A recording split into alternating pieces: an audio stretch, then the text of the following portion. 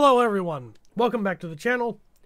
Today, we're going to be doing a reaction to a top 11 Stephen King movies by Nostalgia Critic. That's right, we're going to be doing a reaction to, yet again, our fan favorite, the guy that we love, the guy that we like to pick on, Nostalgia Critic. I don't know if we're really picking on him, but still. Anyway, I've seen a lot of Stephen King movies, but, you guys might know my opinions on them, but we're going to see what Nostalgia has to say. Channel awesome. Oh, yeah. I got the munchies, man. Got the munchies, man. Nostalgia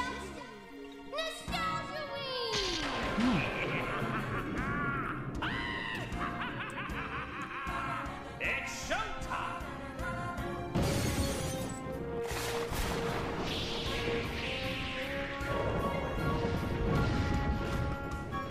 Nostalgia!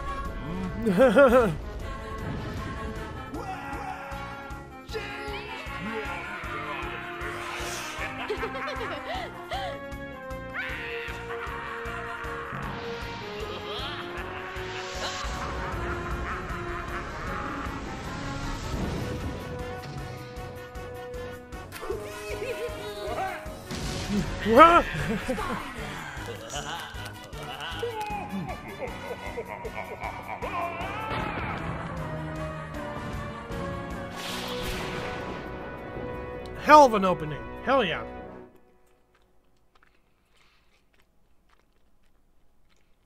Hello, I'm the Nostalgia Critic. I remember it so you don't have to. I guess it's Stephen King time again.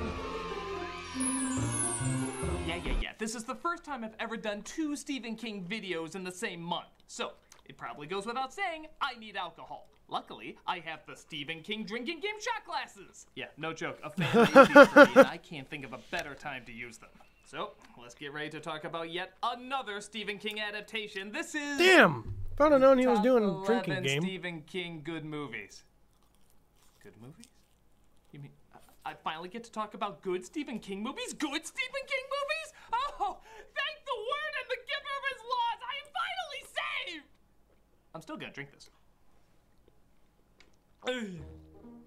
For years, I've made fun of Stephen King's worst adaptations, running cliches, and yeah, maybe passed over the good stuff that made him popular to begin with. Truth be told, this guy has written not only some amazing stories, but amazing stories that turn into amazing films. On top of that, they're different types of films. Some big and over the top, some subtle and perplexing, some scary, some funny, some standard, and some groundbreakers that inspire filmmakers to change the field they're in. As much as I mock his funnier stuff, King has turned in some game changers that force us to think deeper about what scares us, what moves us, what pushes us apart, and what pulls us closer together. It's been a long time coming, but I finally get to discuss some of the greatest works of one of our most famous writers. And we're gonna talk about the top 11 of them here today. Why top 11? Because I like to go one step beyond.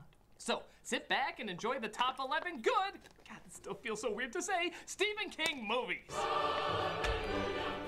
God.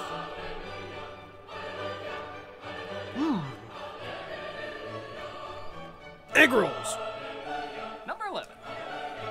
Top 11. Top 11. Pet Cemetery. This has creepy written all over it, from the book and the screenplay, both penned by King. Focusing on a family who just moved into town, they discover a cemetery where you can bury a dead animal and it miraculously comes to life. Like any cautionary tale, though, it dooms those who try to mess with the natural order of things. For those buried there come back looking the same, but acting different. Somehow a completely new soul than what went into the ground. When a family member is tragically killed, they attempt to do the same thing, only this time the differences are even more clear and disturbing. The entire film has a surreal sense of dread. Every shot seems to echo with deathly air and uncomfortable anxiety. The film only promises to get stranger and stranger, and that's exactly where it leads us. Never knowing quite where it's going, or even how to feel during some of these scenes, Pet Cemetery feels like a creepy fable that's both haunting in its moral as well as its visuals. It leaves you with goosebumps all over your body, and being thankful that whatever becomes dead, stays dead.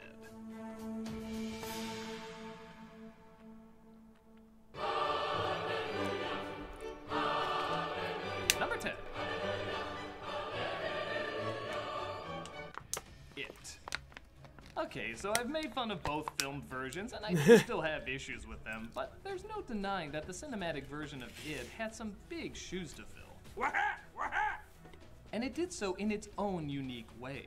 The story of a group of kids coming across a killer clown that can transform into their deepest fears ties in beautifully to all the real-life fears that these kids have to deal with in their regular lives. Some of them are pretty common, like creepy paintings and monsters, but some are even scarier without the supernatural, like obsessive phobia, psychotic teens, and more than abusive parents. The film taps into the scares both kids and adults would have, and at the center is a completely new Pennywise the Clown, played with a completely new energy by Bill Skarsgård. The role was made iconic by Tim Curry, but the film did a great job creating a brand new kind of creepiness, both scary and faithful to the book, while also being its own unique creation. Yeah, I had some issues, and if you want to know more about them, you can watch my review, but as I let it sit, the good stuff does get better and better, asking questions about the fears of the mind, the fears of the physical, and how they intersect. But come on, couldn't you have him tell a few jokes? Right. Richie! Well, you better let the poor guy out! We're hat! We're hat! We're hat!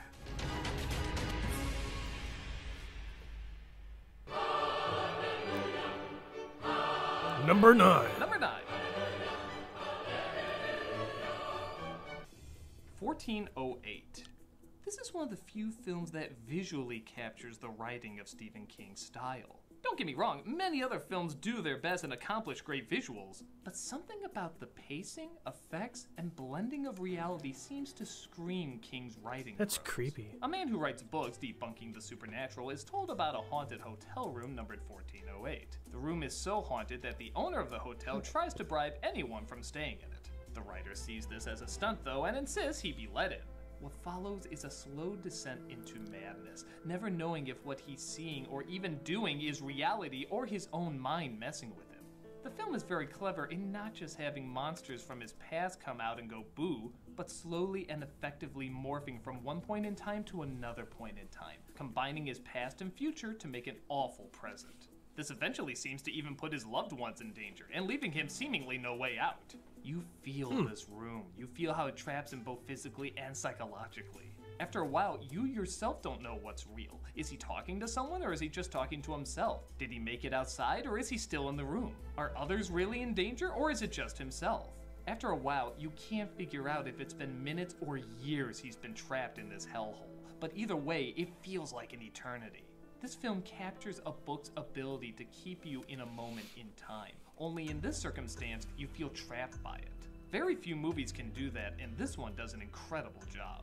It's a terrifying trip that'll have you asking the question, where are you right now? I feel like I've seen that movie, but I'm not real sure. Might be something that we have to check out. Number 8. Carrie. Oh, That's yeah. the story of why you don't pick on the quiet kid. Carrie stars a tortured teen who is constantly torn down by her mother, the kids at school, pretty much everyone around her. Little do they know that she seems to have telekinesis, but even she herself doesn't know how they work or when they work. Things seem to look up though when she goes to the prom, is crowned prom queen, but then discovers it's a cruel prank to humiliate her. Do I even need to say what happens next? The climax to Carrie is so famous and referenced so much, it's ingrained in our popular culture. And the great thing is, even if you know this going in, Carrie is loaded with tragic moments, disturbing imagery, and a hope that this quiet girl will for once get a break. When she never does though, you can easily understand why this third act is as effective as it is. Carrie used an experimental split-screen editing that was used only in a handful of films at the time. While this might seem a little gimmicky, it's surprisingly effective in a film like this, adding to the uncomfortable nature of what you're watching. Even with the option of 2 shots, there's nowhere you can look that isn't showing someone suffering. Lots of people had tried to replicate the idea, tone, and overall creep value that Carrie has created. But even with all the imitators, there's only one Carrie. Only one Carrie. It's uncomfortable, it's eerie, it's a painful delight from beginning to end. Pleasant dreams, and remember, they're all gonna laugh at you!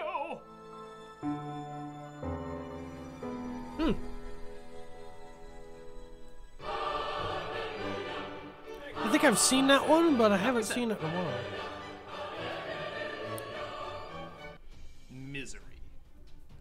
Every celebrity's nightmare Sounds is being familiar. held hostage by a crazy fan who's virtually impossible to please. A famous writer gets in a car crash and is picked up by a seemingly kind and timid fan. Once she reads his latest book, though, she reveals a psychotic monster who can't stand the idea of her favorite character being dead. She not only forces him to write a follow-up book, but she locks him in the house, cuts off all the phone lines, and even breaks his legs. All in the name of love. The story brilliantly shows not just the physical torture she puts him through, but the mental torture as well, as he has to burn some of his favorite writings, as well as find out more and more how crazy his caretaker is, and constantly navigate through her crazy mood swings to please her and survive.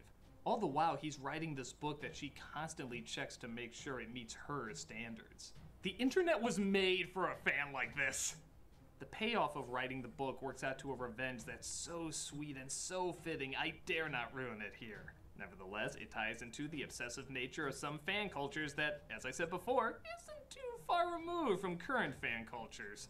The nice thing is, it's a cautionary tale for both sides, the creator and the fan. With the fan, we see how crazy someone can push an obsession, and with the creator, we see writing for the heart, as opposed to please your crowd, can have pros and cons that you have to be ready to deal with.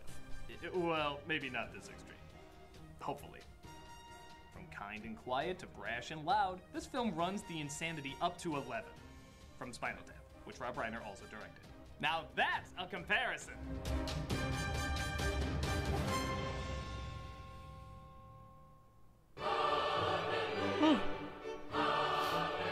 Number 6.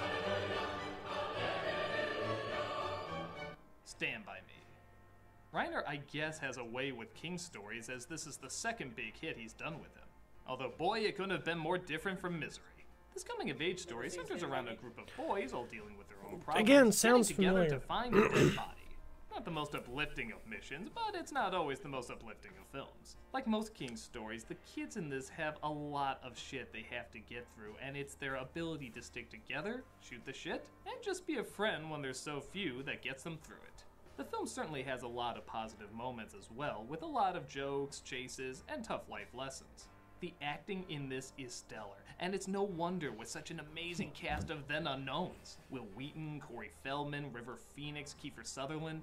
Everyone gives the exact right performance in this aggressive story of childhood that still manages to dig through the harshness and turn out some very human moments. The kinship these kids develop is strong, memorable, yet simple. It's being there for one another because no one else is. And sometimes when you do that, you find you want to be there for that person too, no matter how strange or troubled they might be.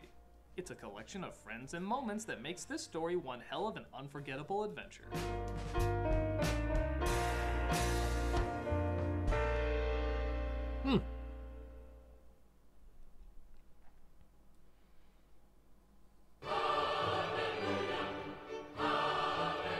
Number 5. Okay. Dolores Claiborne. Often Again, overlooked, this crime drama once again uses the sins of the past to shape the tragedy of the present. A daughter revisits her hometown of painful memories to help her mother, Dolores Claiborne, who is accused of murder. As if this wasn't bad enough, this is the second time she's been accused of it in her life. While the daughter has tried to distance herself from her mother, she finds the doors in her memory are constantly opened up the longer she spends both with her mother and in her childhood home. As she talks more and more to find the truth, she discovers so many things she got wrong about her mother, and even all the facts she repressed. Things she didn't remember because she didn't want to remember them. And while they're painful to open up again, they're necessary to open up again.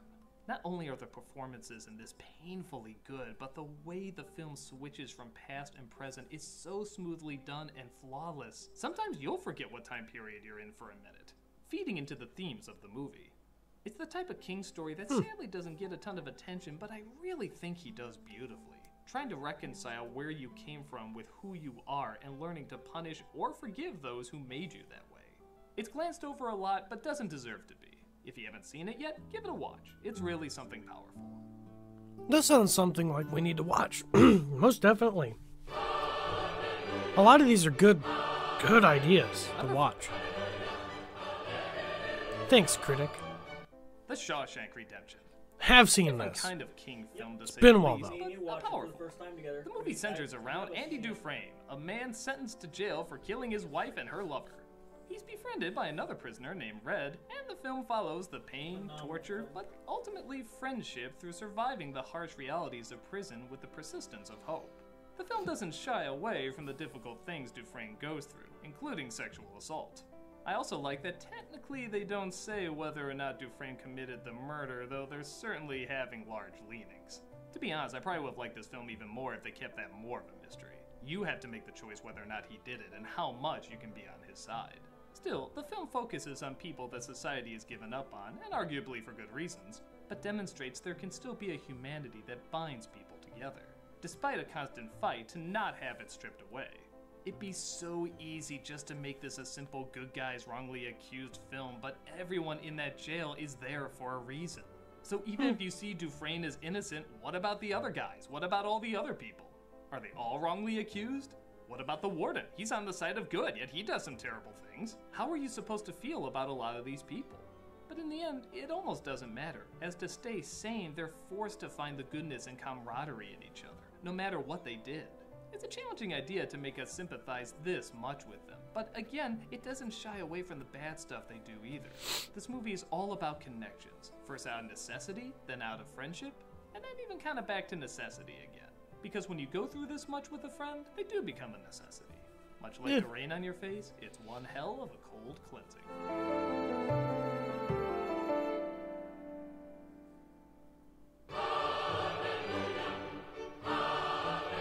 Number 3. Gerald's Game. This Netflix film had a tough story to that's probably why I haven't seen it. It had a great director to do so. Funny thing is, it's not the traditional kind of horror you would expect from King. The movie starts as a couple try to spice up their love life by using handcuffs in the bedroom. The guy dies, leaving the woman handcuffed to the bed far away from anyone that can hear her. That's the entire movie. You'd think that couldn't be very interesting, but the way she makes other versions of herself to talk to, imagines her loved one coming back to life, hallucinates terrifying imagery, and even reopens memories of a scarring incident makes this one of the most brilliant King movies ever made. It's funny how his best stories revolve around one person just lying in bed. But that truly is a tribute to his talent. He doesn't need much, just a clever scenario and really great characters to go along with it. The story cleverly questions how much scarring can be left on a person without touching them. How much of those mental scars are real? How much do you let them affect you? And how much of them do you address? The film even cleverly has a callback to Dolores Claiborne. If you know the story, you know there's actually a very surreal connection made. Again, all the more reason to check both of these two out. The way this film's questions tie into one of the hallucinations she sees in the room is so brilliantly done that it makes the ending all the more powerful, meaningful, and in my opinion, probably the deepest of any story King has written. Again, I won't go into spoilers, you just gotta see it yourself. This is a very difficult book to adapt, especially the ending, which many may feel is tagged on at first, but really think about how it connects to her past, her present, and even her future. When you think about it long enough, it's actually kind of ingenious. In my opinion, the movie Gerald's Game is an adaptation worthy of its great source material.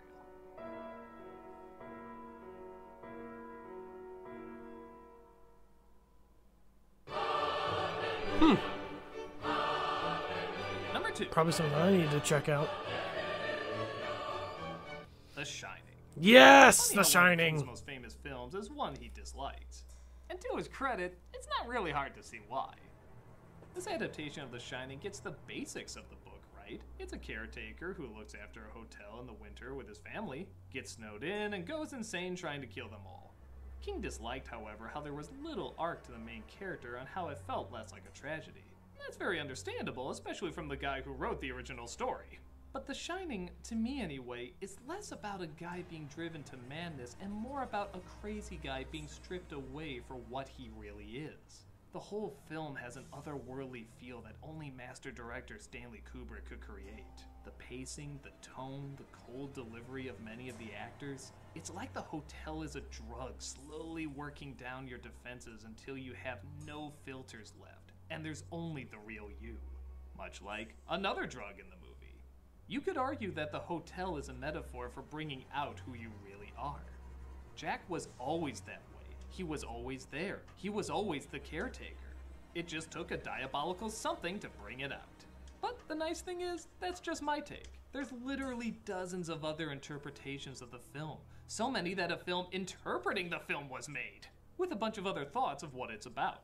Regardless of what it means, it creates an environment that's strange, uncomfortable, haunting, and leaves it up to you to decide what's going on, leaving the real fear to your own imagination.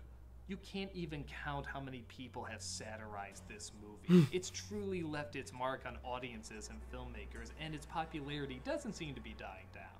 Everything Stanley Kubrick did was unique, and this is his only horror film, making it a rare spectacle nobody will ever forget.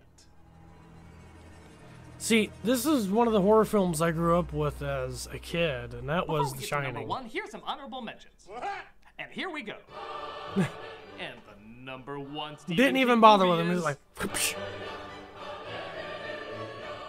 all right, what's your number one? You're not gonna like it. You're really not gonna like it. Look, just hear me out before you go ranting about why I'm wrong. You already have a paragraph in the comments, don't you? All right, I'll just say it. It's Creepshow.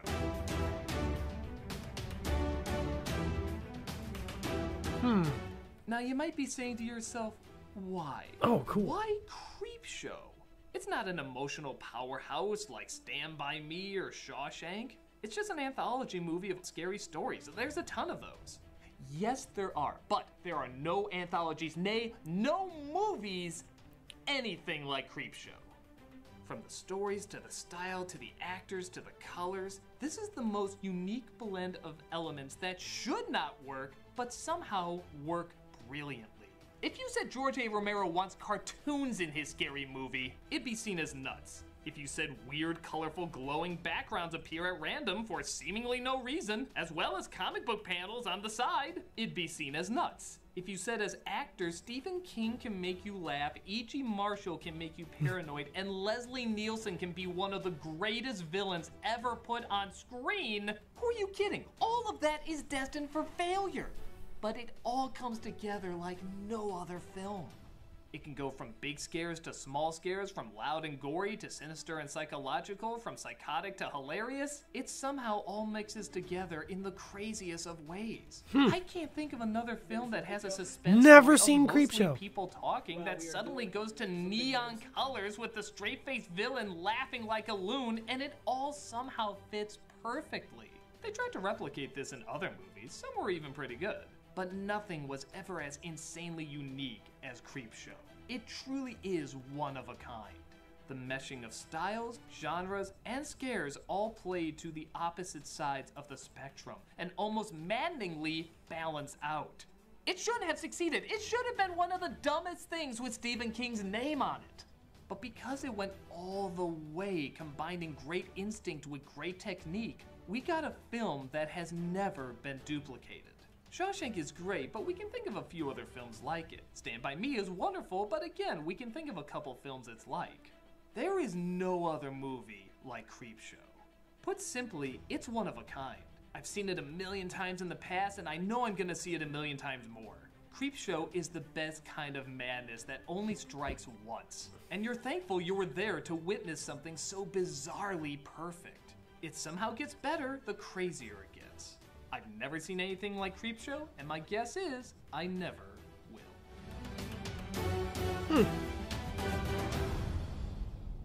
Whew, feels so weird to talk so positive for so long. With that said, are there any I left out? Well, leave them in the comments below and let people know which ones deserve more attention. I'm the Nostalgia Critic. I remember it so you don't have to. Let's see where this goes.